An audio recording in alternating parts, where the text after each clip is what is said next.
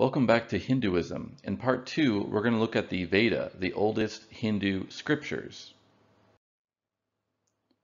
The early Vedic period is the oldest period in the history of Hinduism.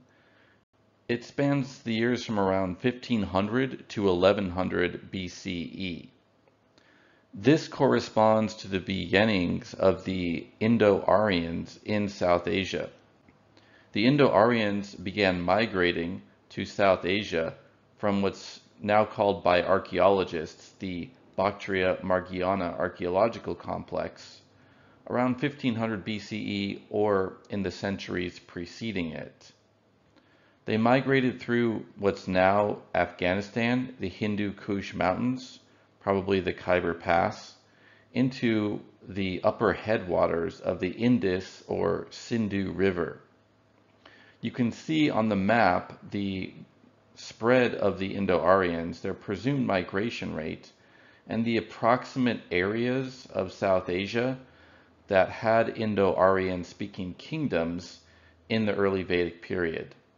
The Indo-Aryans were never politically united, at least not in their early history. They had different kingdoms and what are called tribal republics by modern scholars. These are called republics because they had assemblies where decisions were made collectively, similar to modern republics. However, the assemblies were mostly composed of people from noble families or other prominent families. So it wasn't like they were democratic republics where every person got one vote.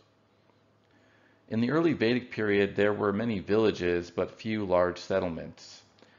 The Indo-Aryans had originally been mainly pastoralists, so mainly subsisting on their herds of cattle and other animals, but they also picked up farming sometime around this period. The Rig Veda, which is the oldest part of the Veda, began to be composed around 1500 BCE. The Veda, as I mentioned, are the oldest Hindu scriptures. They were composed over a series of many centuries, starting around 1500 BCE. And they may also reflect earlier traditions that are even older. The word Veda means seen in Sanskrit. It's a reference to the fact that these texts are regarded as having no human author. They are authored by God or Brahman, the supreme being in Hinduism. Texts that are believed to have a divine author are called Shruti or revealed texts. And the people that they're revealed to are called rishis or seers. These are people who are gifted, you might say, spiritually, so that they can hear or see these texts that have been left by the supreme being kind of in the cosmos. There is a person named Vyasa, you can see in the picture on the right, who is traditionally regarded as the organizer or compiler of the Veda, although he is probably a legendary figure. Central to the Veda and to Vedic religion, thus Hinduism generally, is a ritual known as yajna, as it was known in the ancient language of the Indo-Aryans. Now it would be pronounced yajna. The yajna or yagna is a ritual involving fire. It's actually not just one ritual, it's a bunch of rituals that have this use of a fire altar in common. The yajna can also be called a homa. And in the fire ritual, there is a fire kindled in a fire altar constructed temporarily for the occasion, and offerings to the gods are placed into the fire. The fire is believed to take the offerings from the realm of humans to the realm of the gods. And there are also hymns and other chants, formulas, and mantras or sacred words that are uttered during these ceremonies. The hymns, for example, honor the gods. The yajna can only be performed by Brahmins or priests in Hinduism. And the Brahmins are born into this position by their family. And also only the men are allowed to perform the ceremonies. So you can see in the picture on the right some modern male Brahmins performing a yajna, and the general pattern of this ceremony is essentially the same today as it was in ancient times, going back thousands of years. Examples of the types of things given as offerings to the gods in the fire include grain, seeds, lentils, milk, incense, ghee, which is clarified butter, and a drink called soma, which is an intoxicating beverage that was believed to have been consumed by the gods as well as people. Ancient yajnas also included sacrifices of animals, including cows and horses. This is not a part of Hinduism today. Specifically with regarding cows, it's regarded as a great sin to even harm a cow, much less kill it. The horse sacrifice was rare. It was done by a king at some point during their rule to ensure their success and prosperity. Cows were the foundation of the economy of the ancient Indo-Aryans. When they were nomadic, most of their food came from cows, and their wealth was measured in cows. And this continued to be the case even after they migrated to South Asia and combined farming along with raising cattle and other livestock. The purpose of the yajna is to ensure this worldly goals, such as health, wealth. It's often said that a god such as Indra will give you many cows, for example, if you pray to him or give him sacrifice. Victory, many sons, and success, worldly success. There is also a belief that performing certain yajnas can guarantee you will have a good afterlife with the other ancestors. So the focus of the early Vedic religion, which is these rituals around the fire, is different from that of many later forms of Vedic religion or Hinduism.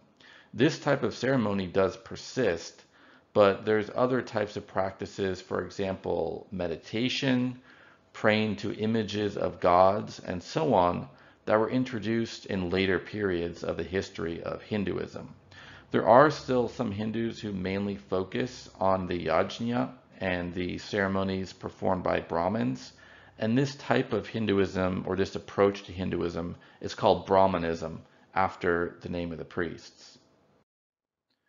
So the text of the Veda was transmitted for many centuries through oral means alone, through speech, not through writing.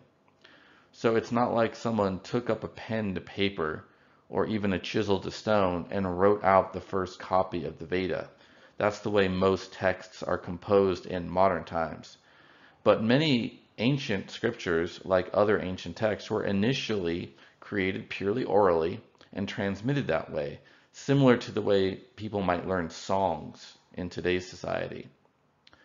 So Brahmins traditionally learn and memorize part of the Veda from their guru or teacher. There's a belief that oral transmission from an actual living person can give you insight into the text that you can't get merely from reading it. So there may have been in part a religious purpose for preferring oral transmission as opposed to transmission through reading texts in the early history of the Veda. There's often a sense that an enlightened or spiritually gifted teacher is someone who, in part through their living presence and example, can give you a reliable guide to the meaning of the Veda, as well as them giving their interpretations of the text. Whereas if you're just reading it on your own, you won't get that wisdom, you won't get that insight. The language of the Veda is Sanskrit, the formalized version of Old Indo-Aryan, the language spoken by the Indo-Aryans, the culture that produced the Veda. And Sanskrit can be distinguished from the Prakrits or dialects that were spoken in different parts of the kingdoms of the Aryans and by different groups of people. So Sanskrit is relatively standardized, unlike the Prakrits. It may seem that transmitting a text purely through memorization and oral recitation is a recipe for introducing many errors when people forget the text. And yes, that can happen.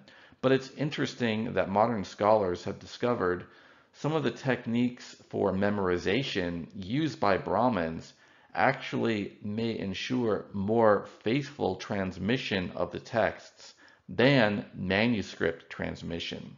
So if you think about other scriptures like the Bible or the Quran, for example, even though the early versions of those were written down, it's not to say that there were never any errors in transmission from written texts. In fact, whenever you copy a text, you generally introduce errors. This can happen even in the modern day with software that can read characters off of a text, scan and read, but it also happens with human scribes transcribing texts. And based on the memorization techniques used by modern Brahmins, such as reciting the same text backwards and forwards, reciting in groups, skipping every syllable and then going back and repeating it, things like that, it's actually possible they had greater accuracy in transmitting their scriptures than that of other religions that relied on manuscripts.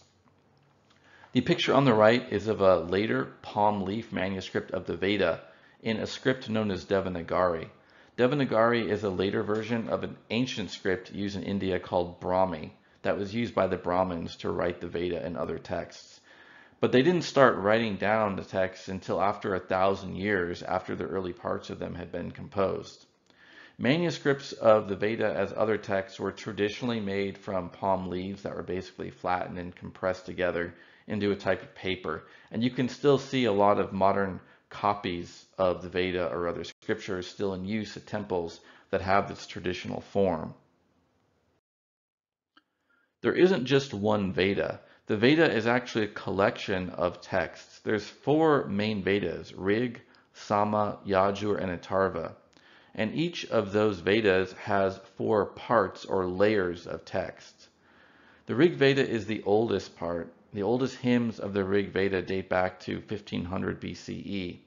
The hymns are basically songs of praise honoring the devas or the gods of Hinduism. The Sama Veda was developed next. It includes some chants sung by a Brahmin known as the singing priest. In complex or more elaborate Vedic rituals, there can be multiple Brahmins performing the ritual together, and these Brahmins can have different roles in the ritual.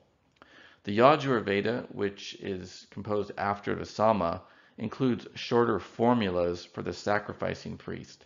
The sacrificing priest is the one actually putting the offerings into the sacred fire, and in part because they're busy with their hands and focusing on the offerings, they have shorter formulas to recite instead of the longer hymns or chants.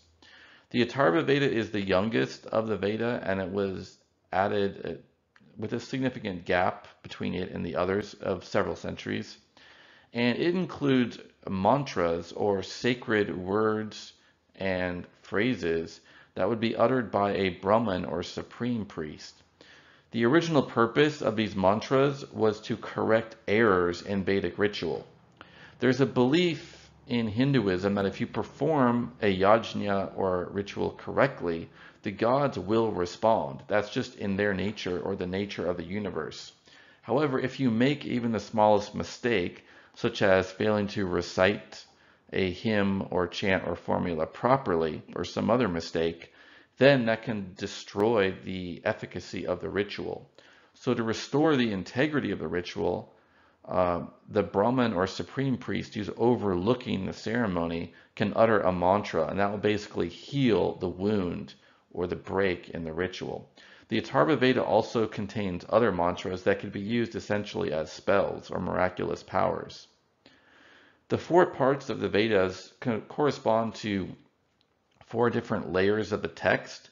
The Samhita is the original text of each of the 4 Vedas. This term means something like proper arrangement. So it would include the original hymns, for example, to the gods in the Rig Veda.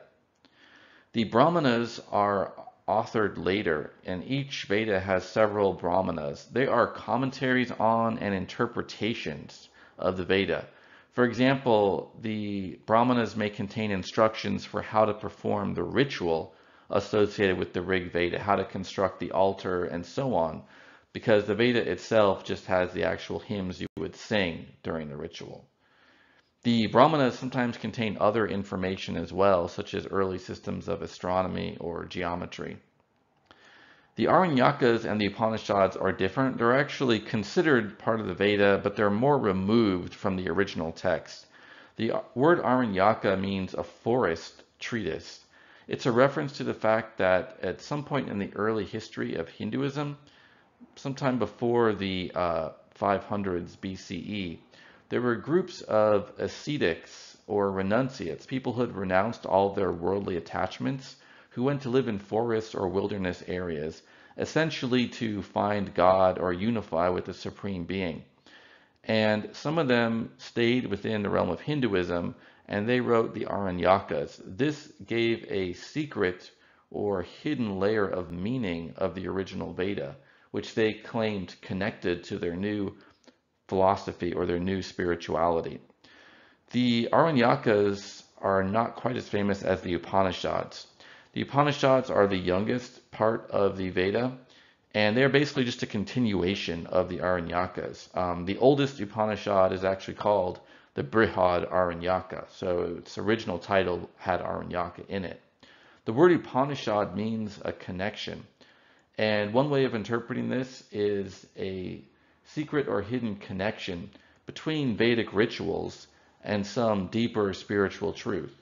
A famous example of this is in the beginning of the Brihad Aranyaka Upanishad, where the Vedic sacrifice of a horse to ensure the success of a king is radically reinterpreted. It's interpreted not as a literal killing of a horse and offering it to the gods, but as a symbol of a wise person or a renunciate's sacrifice of all of their attachments to the world for the sake of attaining enlightenment or spiritual union with the Supreme Being, who's called Brahman in Hinduism. And the Upanishads proceed in this fashion to present deeper layers of meaning from the original Veda. We're going to cover the Upanishads in the next video in more detail. The god Indra is one of the main gods or devas of the Veda. He's regarded as the king of the gods, and thus was the most or one of the most important gods in early Vedic religion. Indra is still a part of Hinduism, but the religion has evolved greatly since ancient times. If you date it back to 1500 BCE, that's over 3,500 years of development. So perhaps it's not surprising that some things have changed, like Indra no longer being regarded as the prominent or the most important god. He is still regarded as the king of the devas, but there are other gods who are associated with the supreme being, Brahman. We'll talk more about that in later videos. He's a god of thunder, similar to the Greek god Zeus, the Norse god Thor, the Roman god Jupiter. The Greeks, the Romans, the Germans, these are all Indo-European peoples like the Indo-Aryans, and that can explain many of the similarities that you can find between their religions. You can see in one of the hands, one of the right hands of Indra in the image on the slide, he's holding what's called a Vajra. The Vajra is a symbolic thunderbolt that's regarded as the weapon of Indra. One of the stories told about Indra in the Veda is that he was the slayer of an evil being known as Vritra. Vritra was an embodiment or personification of drought, and he was often depicted as a serpent or dragon. And when Indra killed Vritra, he basically brought rain to the world and made the world fertile. So you can see sometimes these myths, they reflect on cycles of nature. Even though we're talking about the religion based on the Veda, the image on the right is something that was created later in the history of Hinduism, probably even a couple thousand years after the earliest parts of the Veda do we get this type of imagery associated with Indra. The use of elaborate imagery to represent gods and goddesses in Hinduism probably started in the first millennium CE or AD. And there are aspects of this imagery that do go back to the early Veda, like the Vajra that I mentioned. But Indra, for example, is not described as riding a white elephant or as having 4 arms in the early Veda. So some of this iconography was created later during a period known as devotional Hinduism or bhakti. Another important god of the Veda is called Varuna or Mitra. He's regarded as an upholder of the moral law or dharma and of oaths, contracts, promises, and covenants. So, for example, he may punish you if you break your oath that you made with someone. So Varuna is regarded as a protector of this kind of cosmic moral order. It's an important concept in Veda that's titled Rita. And he's also connected to the notion of satya, or truth, so being true to your word. Satya is one of the main moral values of the Veda and of early Vedic religion and culture. So it's a common theme in ancient Hindu stories, for example, that a king should never break their word. That would be a great dishonor. Like, that's almost worse than anything else they could suffer. And dharma is a word that can mean moral law. And like the Rita, it's supposed to be something that prevails in the universe, although sometimes the gods need to step in to actively defend it or restore it. Varuna was later regarded as a god of the ocean. Apparently, what could happen with some of the gods named in the Veda is that they would later be associated with other gods. And so that's one of the ways they could take on these other attributes. The iconography of Varuna you see on the right also includes him riding a crocodile. This was not something mentioned in the early Veda. So the gods in Hinduism often ride a specific type of mount called a vamana. So Indra, for example, is depicted riding a white elephant. Varuna is riding the crocodile, and so on. Agni is the name that literally means fire. It was used to refer to the sacred fire in the yajna or Vedic ritual. Eventually, though, Agni became regarded as a god in his own right, and many of the hymns of the Rig Veda are directed to Agni. So the role of the fire in the sacrifice is to be a kind of intermediary, bringing the offering from the Brahman to the god. So Agni is kind of like a middleman or intermediary. You can see him depicted on the right with a kind of crown of flames. By the way, the word Agni is related to the English words ignite and igneous. And you can see a lot of parallels between Sanskrit, the main language of Hinduism, and English and other Indo-European languages because they do descend from a common ancestor. Another important god in the early Veda is called Soma. Soma is associated with the moon god called Chandra, which just means moon. The original meaning of Soma is some sort of intoxicating drink that was used in Vedic rituals. It could be consumed by the Brahmins, it could be offered into the fire. It was believed to be the favored drink of the gods. We don't know exactly what Soma consisted in. It was some plant or collection of plants. One proposal of some modern scholars is ephedra, which was a stimulant known to grow in the homeland of the Indo-Aryans in Central Asia or further north of South Asia, but something that would be rare in South Asia itself. So after the Indo-Aryans migrated into South Asia, they ceased to have access to Soma. It became rare or unavailable, and so many substitutes are written for it into the Veda. However, it sort of retained this idea of a kind of mythic or mystic drink of the gods and priests. It's also possible that Soma was a kind of cocktail composed of multiple substances, possibly such things as cannabis and poppy juice, as well as ephedra. Yama is the Vedic god of death, judgment, and justice because he's the judge of the dead. He lives in an underworld realm called Patala or Yamaloka, which means world of Yama. He's not an evil being, but rather a neutral judge of people, giving them an afterlife based on how they acted in their life. The original Hindu view of the afterlife, which you can see in the Veda, is relatively simpler than what it evolved into. So there was one underworld or land of the dead that all people went to, even though there could be different variations of what it was like for you based on your actions. And this is similar to the ancient Greek religion, which postulated an underworld realm ruled by the god Hades. And Hades was not an evil god, but rather a kind of neutral ruler of the dead under the earth. In later Hinduism, there were more elaborate cosmologies and theories of reincarnation, where you could be reborn into many different bodies and many different worlds or levels of being. That's not an idea we see in the early Veda. There is a realm where the gods live, there's a realm where the people live when they're alive, and there's an underworld realm where people go after they die. And that's about it. Another god mentioned in the Veda is called Rudra. He's a god of wind and storms. He's sometimes called the roarer because it's believed he makes a roaring sound like the wind.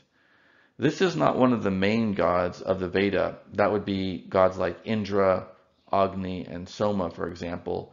But he's important because he later became associated with the god called Shiva.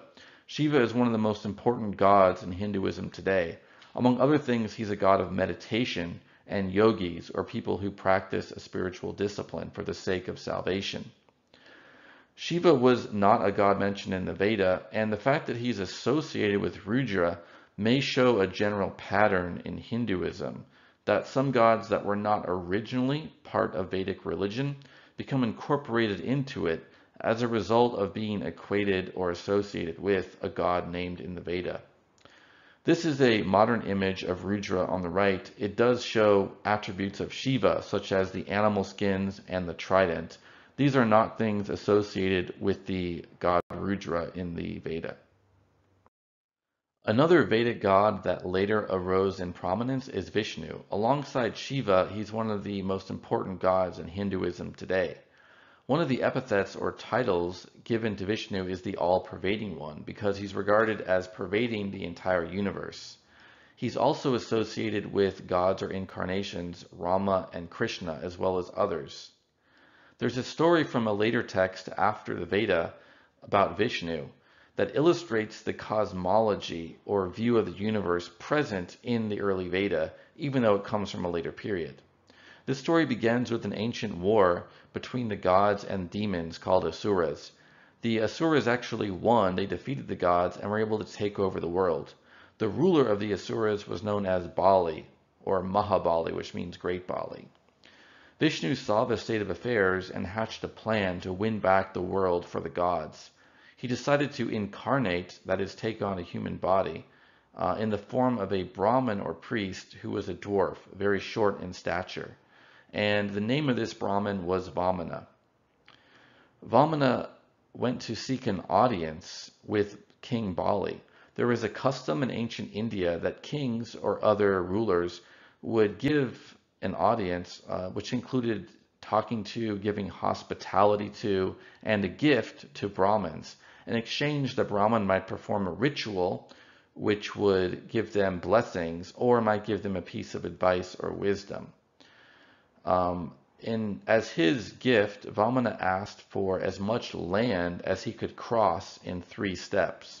The implication from the context of the story is that he was actually going to use this land for his sacred ritual on behalf of the king. So there are 2 parts to Vishnu's strategy. One, he's incarnating as a Brahmin. A Brahmin is a priest, someone who could expect to be received and given attention by the king. 2, he's a dwarf, so he's not going to be able to cross a large amount of land in only 3 steps. So it's going to make the king more likely to grant his request. Bali's advisors actually figured out what was going on, but he foolishly ignored them and agreed to give the dwarf Brahmin as much land as he could cross in 3 steps. It was at this point that Vishnu manifested himself as the cosmic divine being he actually was. So he starts out in the highest heaven, what we would call outer space, and his first step takes him all the way to the sky or lower atmosphere. His second step takes him from the sky all the way across the earth, and he still has one step left. So the third step he places on the head of Mahabali to show that he, Vishnu, is master of Bali and the other demons, and that's how he won back the universe for the gods. The story of the three steps of Vishnu illustrates what's called the Trilokya, or three worlds cosmology, present in the Veda. This divides up the universe into three main parts: heaven, which is called Svarga; sky, which is the middle world; and earth. Heaven essentially corresponds to what we would call space today. It includes heavenly bodies like the sun, moon, stars, and planets. This is believed to be where the gods or devas live, as well as other divine beings. The word sky is somewhat misleading, perhaps. It includes the atmosphere, the air, everything from the top of the atmosphere down to the surface of the earth. So it's actually the middle world where humans and other animals live. And then the earth refers to everything beneath the surface of the earth. This includes Patala, or the underworld, and the land of the dead, ruled by Yama. So this is actually not the cosmology that most Hindus have today. Most Hindus believe more elaborate cosmologies that are somewhat modifications of this. One of the main changes is adding multiple heavens and multiple underworlds. And these types of cosmologies with more worlds can be found in later sacred scriptures known as Dharma Shastras and Puranas. We'll talk about those in later videos. There are also many Devis, or goddesses, in the Veda. One of the most important is Ushas, goddess of the dawn. She's actually the most frequently named goddess in the Rig Veda. She's similar to Aurora, the ancient Roman goddess of the dawn. There are three other goddesses in the Veda that became especially important in later Hinduism: Sarasvati, Lakshmi, and Uma, also known as Parvati. Sarasvati is the goddess of speech, song, music, and learning. She's also associated with a river that is believed to have dried up in ancient times. This may have actually been the river that the Indus Valley civilization was built on. This is the oldest civilization from India that we mentioned in the first video, the origins of Hinduism. And the fact that that river had dried up, leading to the decline of the Indus Valley civilization, means that it may have still, knowledge of that river may have persisted in North India for many centuries, thus giving rise to the legend of Saraswati, but we don't know that for sure. Saraswati is a popular goddess. She's regarded as the patron, for example, of students, scholars, and musicians. She's also the wife of the creator god Brahma. Many gods in Hinduism have wives or consorts. We'll talk more about that in a later video. The two other goddesses rose in prominence in part because they were associated with the gods Vishnu and Shiva, respectively. Lakshmi is the wife or consort of Vishnu. Uma is the wife or consort of Shiva. Lakshmi is the goddess of wealth and prosperity, and Uma, or Parvati, is the goddess of love and fertility. And you can see a picture of Saraswati and her legendary river on the right.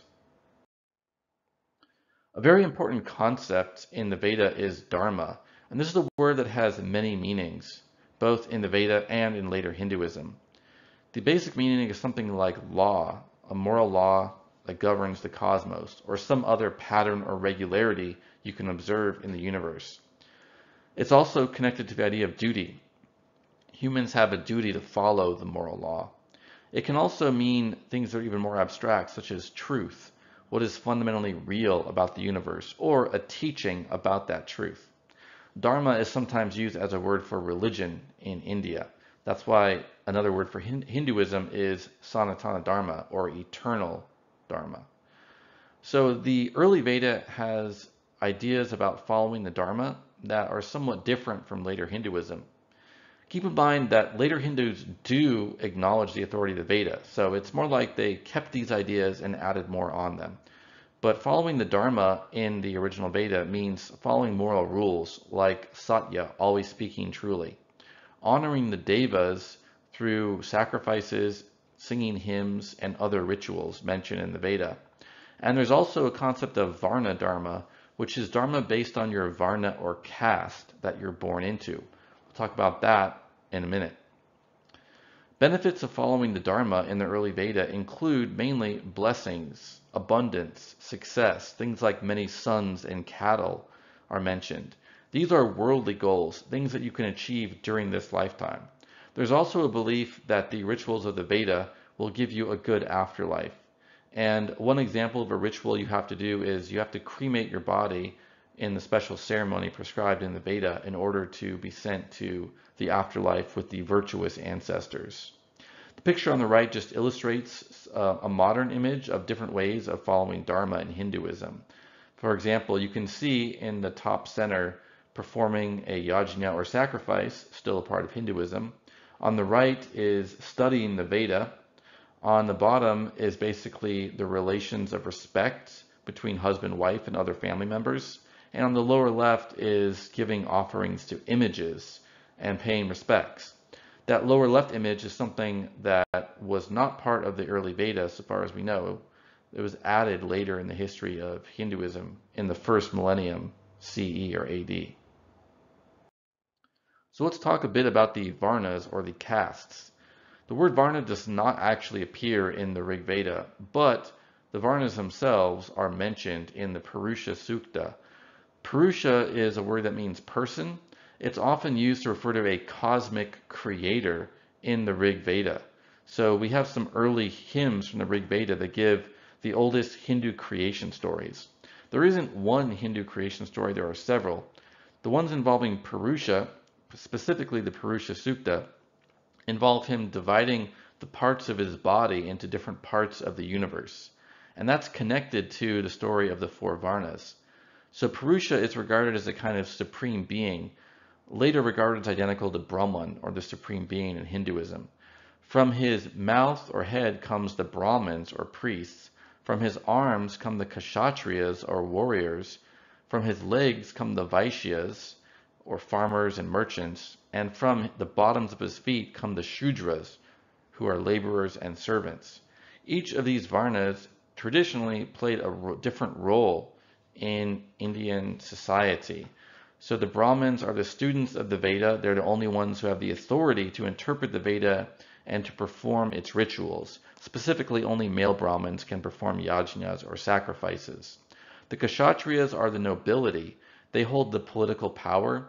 They're also mainly the warriors because the rulers of the different kingdoms and territories are the ones who can afford to arm and equip themselves for battle and who have an incentive to fight to defend their land. So they're kind of similar to the knights of medieval Europe in that respect.